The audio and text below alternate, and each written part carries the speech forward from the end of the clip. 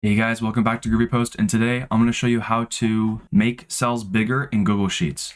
So to do that, what you want to do is you can either go to any column you want and you can expand the column, or you can also expand the row. Now you can hit Control Z to make that row or column go back to its original size, but let's say you want to have an exact measurement of what you want that row or column to be.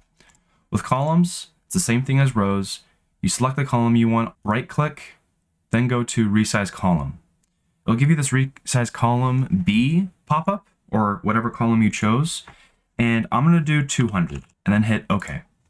As you can see, it now went exactly to 200. With the rows, I'm going to go with row 1. I can hit Resize Row, and I'll make this, let's say, 50. Then I'll hit OK. There you go. But now let's say you want to take multiple columns and rows and make them bigger at a certain measurement all at once. To do that is you hold left click, select the columns you want, right click, and it will say Resize Columns A through H because that's what I selected.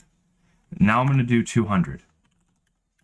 Now as you can see, the columns are now resized all to 200. If you want to do that with rows, select the rows you want, right click, hit Resize Row 1 through 18, and we'll do 50. Then hit OK. And there you go. That's the end of the video. If you have any comments or questions, leave them in the comment section, like and subscribe, and I'll see you in the next one.